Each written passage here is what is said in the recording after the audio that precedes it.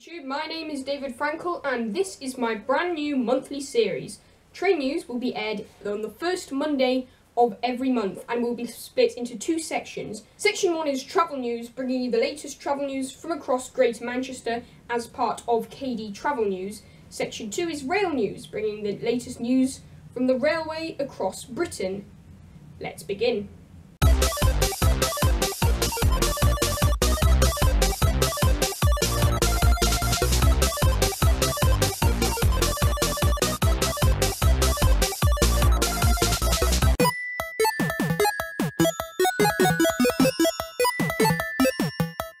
On Sunday the 19th of June, Exchange Square Metrolink stop will be closed due to a parade.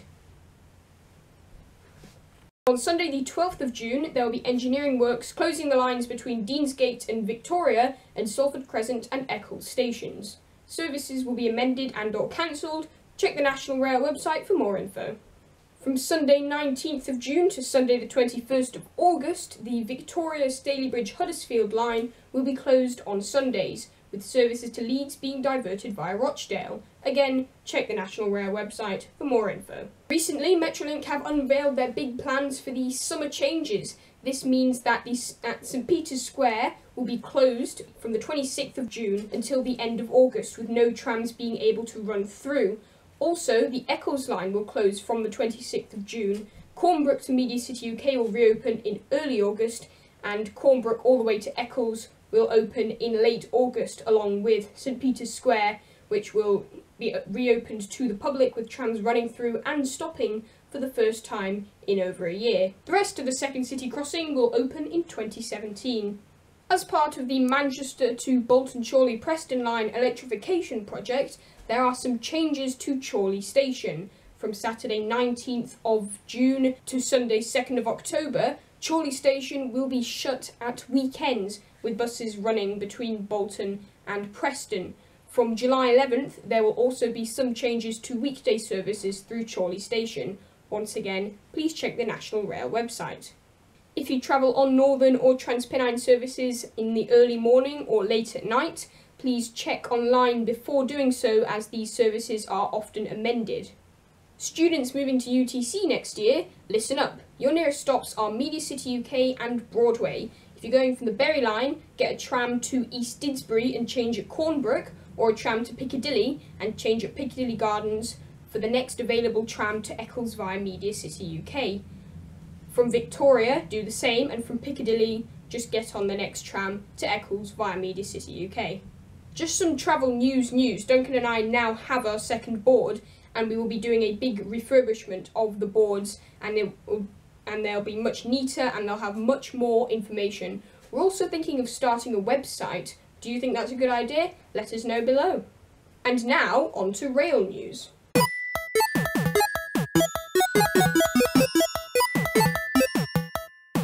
As I've already mentioned several times, since the 1st of April there have been two new franchises in the north of England. Arriva have taken over the northern franchise, and First have retained TransPennine Express, although without Keolis. Both have completely rebranded and have made pretty crazy promises for new services in the north. There is so much to cover that I have in fact made a completely separate video, which you can find in the link below, explaining more about the new Northern and TransPennine franchises and what they will bring to the table. On the 18th of March, Virgin Trains unveiled the very first 800 Hitachi Super Express train, which they nicknamed the Azuma. The 800s and 801s will enter service on the East Coast from 2018 and are also set to start running services on Great Western once electrification is complete. Hitachi are also building some new AT300s, which will look very similar. These are also set to run on Great Western services to Penzance, as well as on Hull Trains and TransPennine services, as I mentioned in the aforementioned video, which you can find below. The second ban on West Coast railways has been lifted. They originally banned it back in March 2015 after a SPAD, or signal passed at danger. The Dover corridor is still closed as repairs are still taking place on the seawall, which was damaged by storms last December and won't be reopening until this December. Similarly, the part of the Settle Carlisle Railway between Carlisle and Appleby is still shut due to a landslip, although an estimated reopening date is yet to be released. On the 29th of March, a brand new flyover opened on the West Coast Main Line known as the Norton Bridge flyover, greatly reducing track conflicts and simplifying track layout. From this to this. The Flying Scotsman is on the move and will be visiting Crewe Station on Tuesday 14th and Wednesday 15th of June.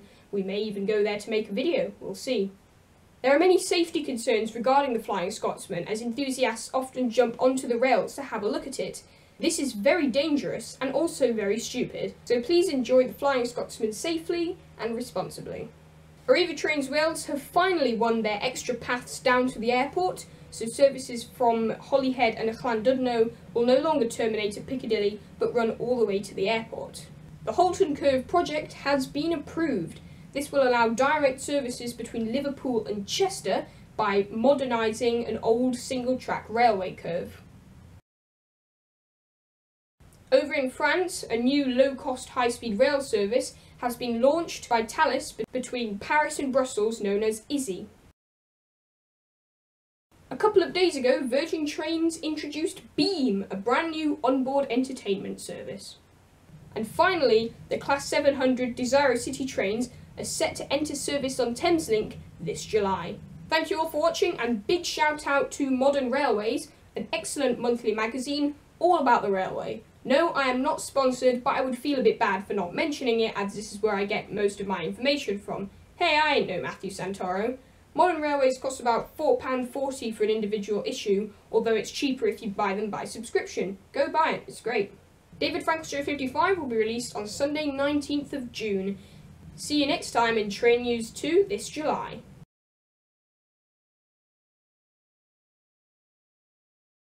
Check National Rail website for more